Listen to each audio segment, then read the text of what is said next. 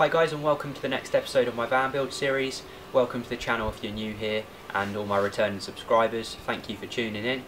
In today's video I'm going to be preparing the floor ready to lay my flooring. So first things first, I've had a haircut. As you can tell, I look a little bit like a boiled egg, especially in this lighting, so I'm sorry if I make you hungry. Just had a parcel turn up, so let's see what's arrived. I can't remember what I've ordered, so let's open it up and have a look. It's from China. Oh, maybe not. Yeah, it's definitely from China. It's just a battery isolator. It's nice. I've been ordering bits little by little, so I don't feel it so much coming out the bank account.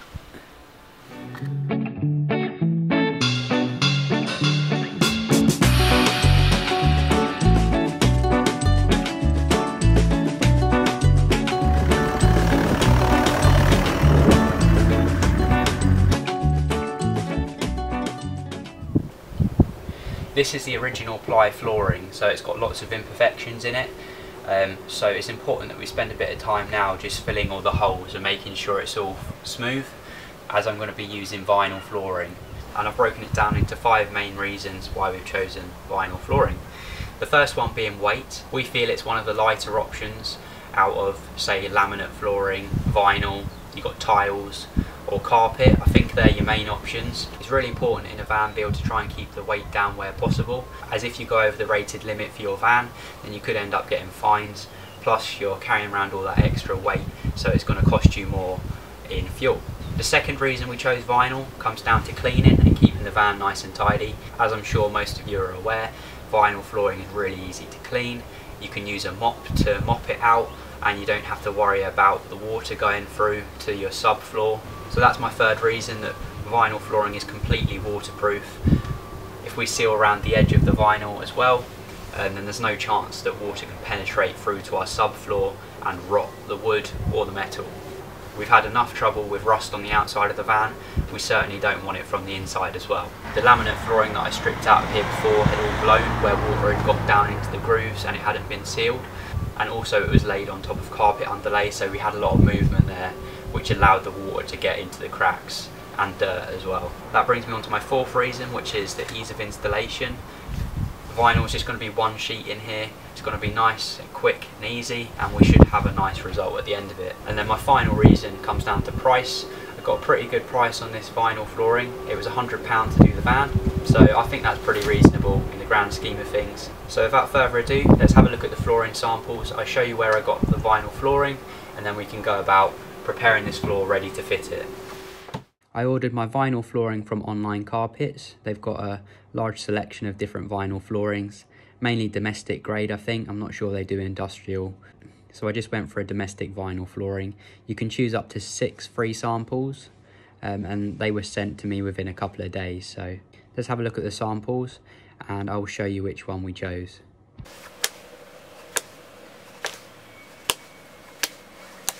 See if you can guess which one we went for. 1, 2, 3, 4, 5 or 6.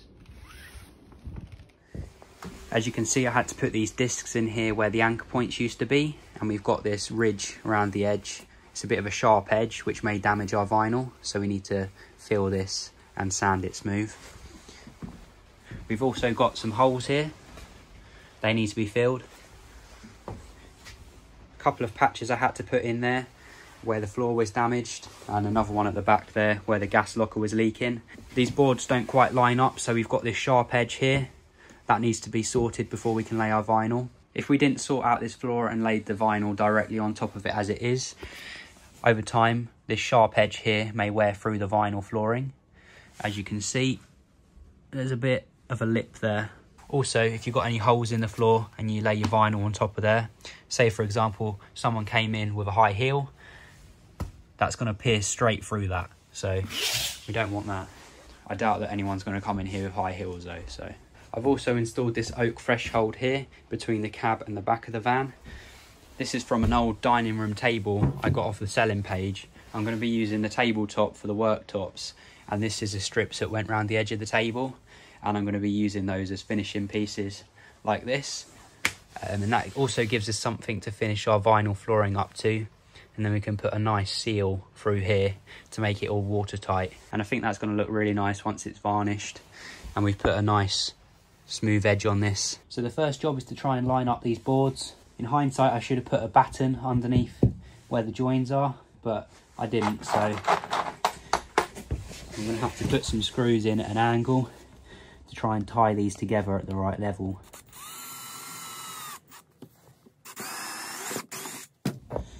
Try and get a screw in there.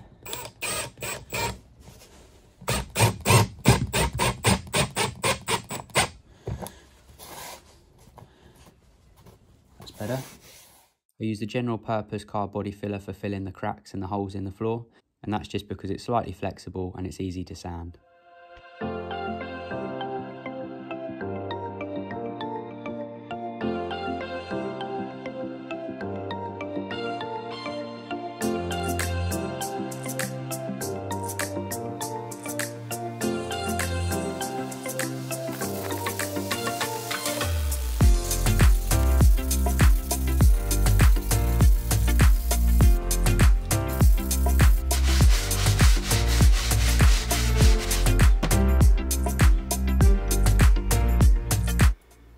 So there we go.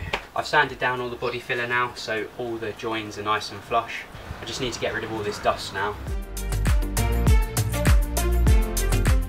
I've hooed it out. I'm now just going to wipe it over with a damp cloth to get rid of any remaining dust. As you can see, this is quite an important step. There's still lots of dust left behind.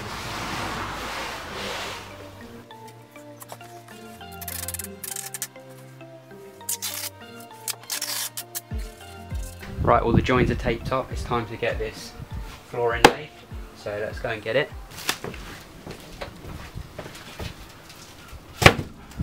So if you guessed sample number 4, you'd be correct. We went for the light oak colour. So I ordered 2 meters by 4 meters of this lino.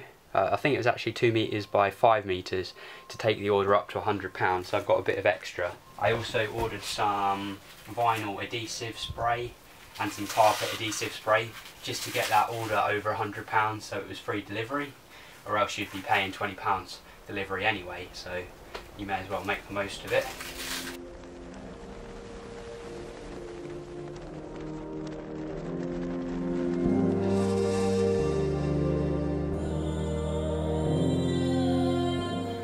Brand new blade in the knife.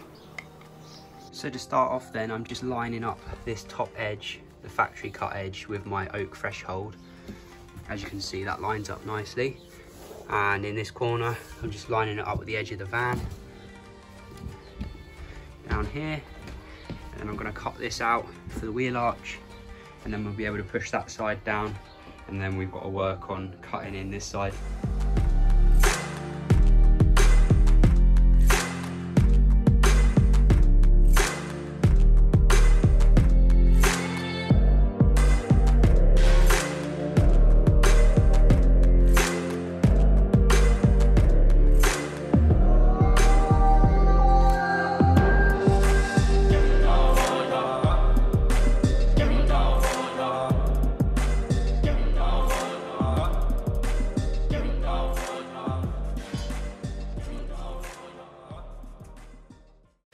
Cut it slightly smaller, so there's a little gap around the edge, and that's just so we don't get the lino gathering in the middle.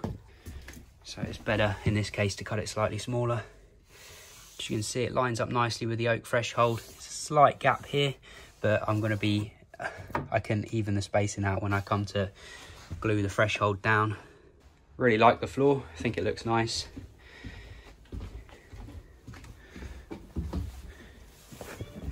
So now it's simply a case of using this vinyl spray adhesive to glue it down. I'm going to start off by folding this side back to the middle. Get my spray adhesive. It says it's designed to fix vinyl and lino to wood, stone, tiles and concrete. So it should be ideal for this.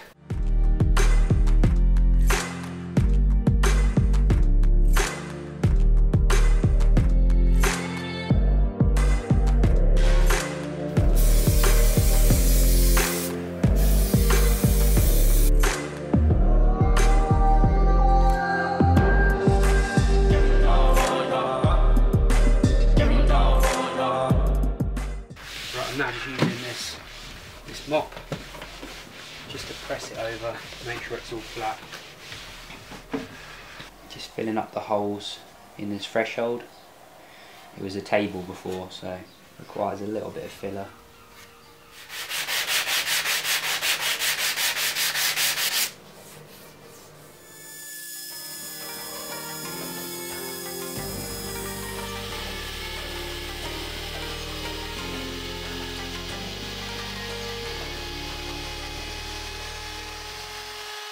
For this oak threshold, I'm going to be using some of this Osmo top oil. I've heard really good things about this product, so I've always wanted to try it, and here we go.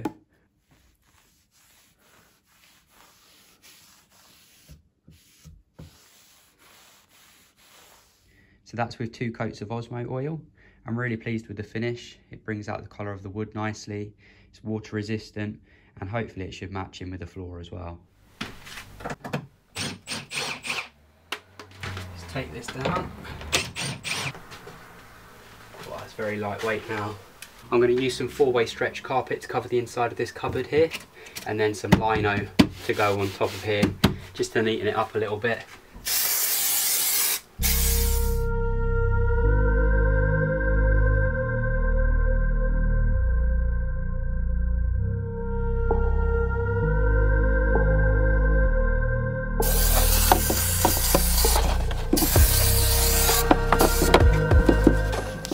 This cupboard is now lined with 4-way stretch carpet, grey matching the headliner, and it's also got some vinyl flooring up here inside the cupboard just to line it, makes it easily wipeable. I finish off by insulating the cupboard with some leftover Celotex and expanding foam.